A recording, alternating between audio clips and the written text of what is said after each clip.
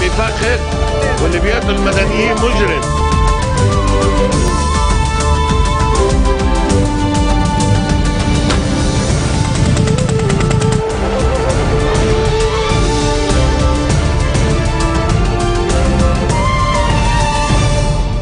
Good afternoon. It is Saturday, March the 1st. I'm Nur Hael and these are today's headlines.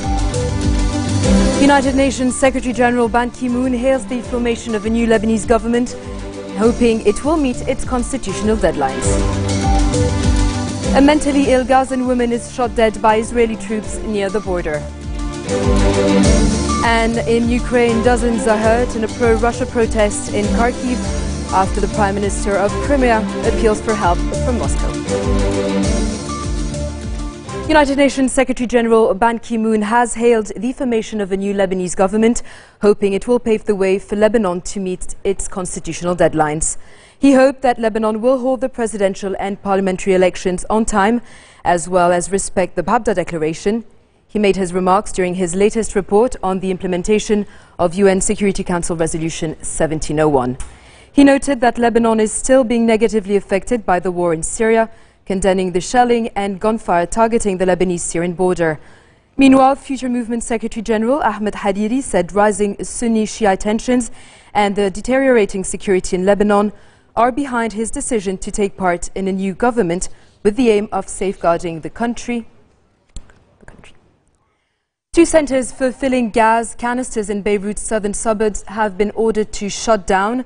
Interior Minister Nuhad al-Mashnou said that information has been uncovered that suicide attacks are being planned against gas center in Uzahi and Bir Hassan.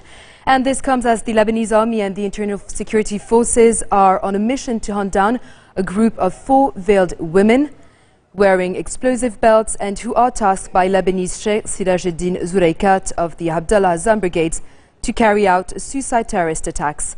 According to As-Safir newspaper, the women who were able to leave the Syrian area of Yabrud and head to the northern Bekaa are said to be of Iraqi and Lebanese nationalities. Reports say they are tasked to execute suicide attacks in religious places of a specific sectarian orientation.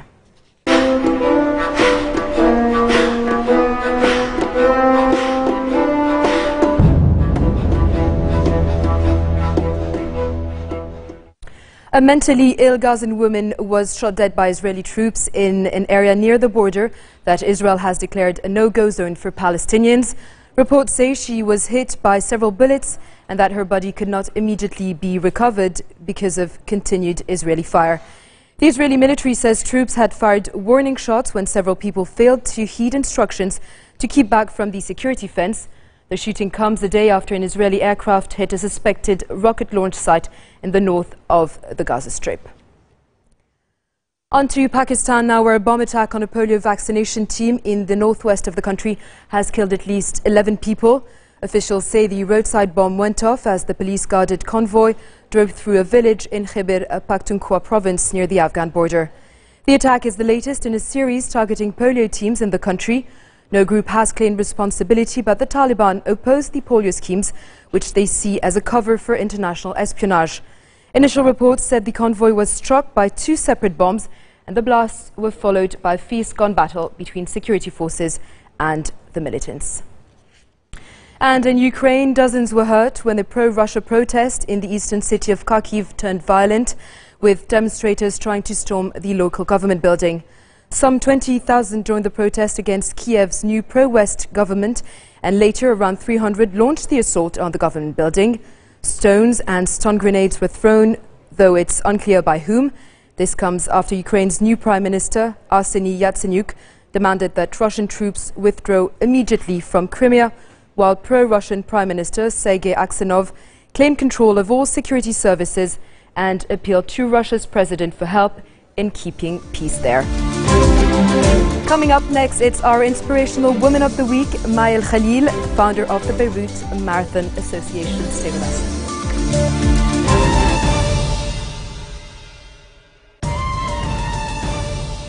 Welcome back. Inspirational Women series is about highlighting the achievements of women in Lebanon who are making an impact in their respective field.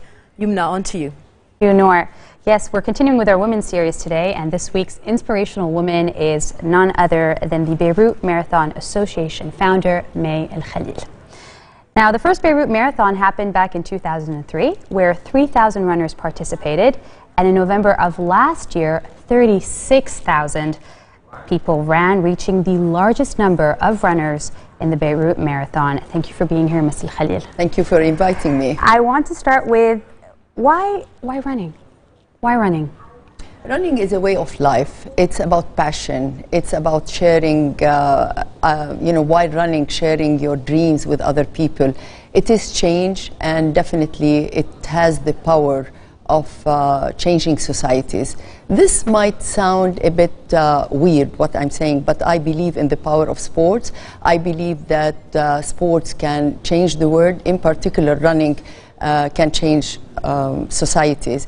And if let's say I look at the formula of the Beirut Marathon, when we started back in 2003 and where we are right now, we see that Lebanon as a country has been once destroyed by a long and devastating civil war. The division between politics and religion, and even the government is constantly divided or unstable. So all these things have been very much part of our culture. Here comes the power of sports and the power of the Beirut Marathon, where for one day a year we find people really truly united, and that's when the Beirut Marathon takes place. If I would take you as well back, during the days of war in Lebanon, the word running used to mean running from invasions, running from shells, running from war, while today it means running towards peace, towards hope, and towards a better tomorrow. We're showing pictures on the television right now, the screen. Basically, you were involved in a tragic accident. I don't know if many people know this. Back in 2001, you were running and you got hit by a bus, and you had to undergo 36 surgeries, and after which doctor told you you would never be able to run again. When doctors are telling you you're never going to be able to run again, what goes through your mind? Well, definitely at the beginning I had the denial. I went through the denial stage. I am a human being. From being a runner and a long distance runner, overnight I realized that I was no longer the same person I used to be. But at that time, even during my most vulnerable condition, I had a choice. I could turn problems into opportunities, or I could live all my life, asking why and why me, and make my life and the life of the people around me miserable. So you chose not to be a victim, is what you're saying? Definitely, I believe anytime we face a trauma, we are the decision makers. It's how to make the best out of it, how to turn problems into opportunities. Yumna, I believe that there is the inner strength inside each one of us. We, usually we're not aware of these qualities, but it's only when we face problems we find it there. And if it's there, all what you need to do is just pick it up and have control over your mind, because the mind has the power as well to take you in different directions. So the minute you're in control of your mind, this is it, you can deal with it. This is the key, is what you're saying. Were you ever afraid about how people were going to perceive you? Maybe as a victim, this is what happened to her, and think to yourself, okay, I need to take control. But were you ever afraid, this is how it's going to be for me? I think it's up to us how to portray, these reactions. The minute people look at you as you are in full control, people look at you in a different way. The minute the accident happened, I immediately realized that if I pity myself, I would lose the credibility of all the people around me. So this came along with the support of my husband, my family, and the society. So it was a complete package. If you want to let go, people next to you might support you for a while, but then afterwards they will run away from you. But when they see that you are giving them this positive energy, you are giving them hope. I believe as well in this positive aura. I believe that positive reactions becomes like a snowball. you know, it brings more positive energy, and then, you know, it becomes really something wonderful. I want to take this opportunity to say I completely agree, and I think this is probably the reason why you are, among many reasons, an inspirational woman for us. If somebody is going through, and this is interesting because you mentioned it, there are people who lose control. There are people who are unable to stay positive when it's so hard. So you, having gone through a very hard challenge, what is your advice for women going through these things? Because not everybody can take control. Do you think it's a gift? Do you think it's an ability that you have to, a skill that you have to work on? I think it's a combination. I remember back then when I was at the hospital, and even during my at my most vulnerable stage, lots of people came to the hospital, they knocked at my door, and they came to share their stories. And I shared my story, and so it was honesty and transparency that brought us together. When I looked up at these people, you know, I felt the responsibility as well to be as strong as they were. And now I am ready to give support to whoever feels that they need support. So we need each other. We need to support each other. We cannot do it on our own. As I said, we are human beings. So I think the support system to start with is important, but it's up to you. If you don't want really to take that step forward, you know, even you know, the thousands of people who come to support you, if the mind is not ready, I don't think, you know, people can really move forward. You started also the 10K or 5K race for women empowerment last year. Congratulations on that. Thank you. Why a women's race? Well, you know, sports, it's about running for causes, and this is what's really happening now, and I'm very proud to see that the Beirut Marathon is becoming a platform for the different NGOs, for the volunteers, for people to run for the causes that they believe in. And women and women's empowerment is as well a cause that is dear to my heart and to the hearts of many people.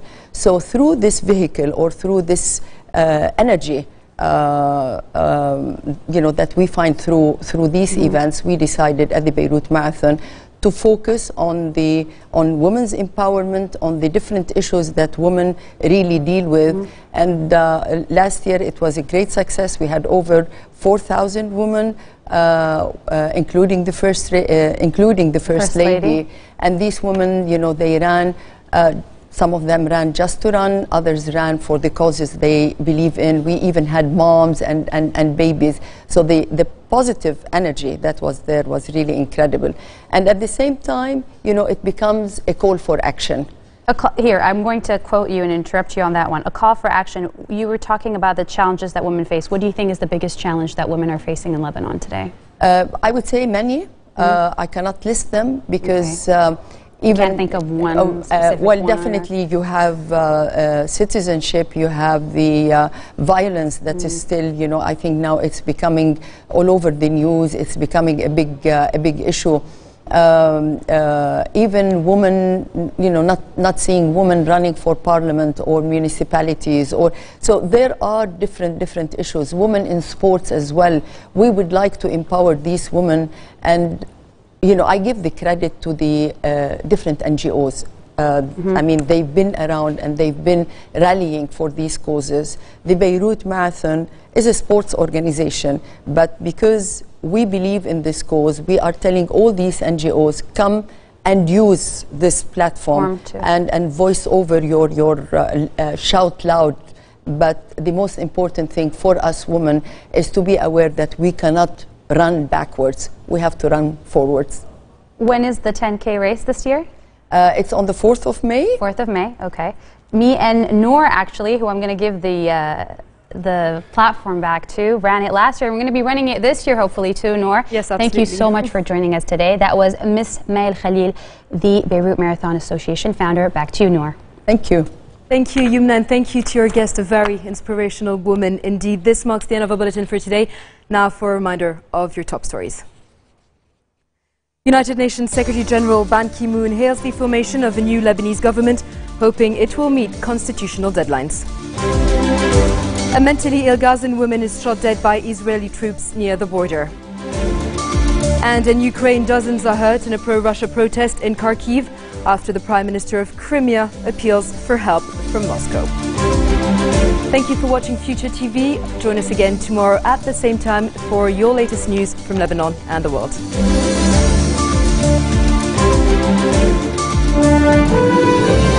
اللي بيفخر واللي بيقتل المدنيين مجرم.